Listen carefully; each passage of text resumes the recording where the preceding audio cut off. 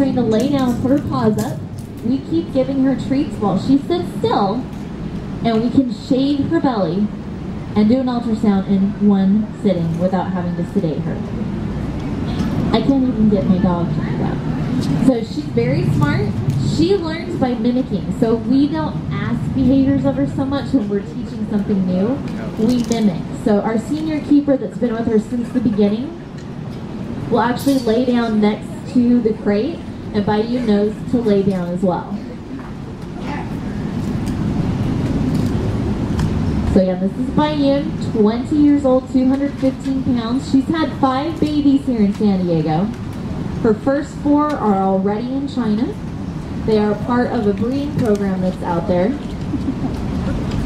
San Diego Zoo is involved in the conservation of giant pandas as well as other animals that are from the Sichuan province of China.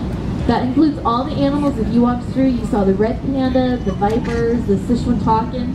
It helps all of those animals as well with the work we're doing for the giant panda.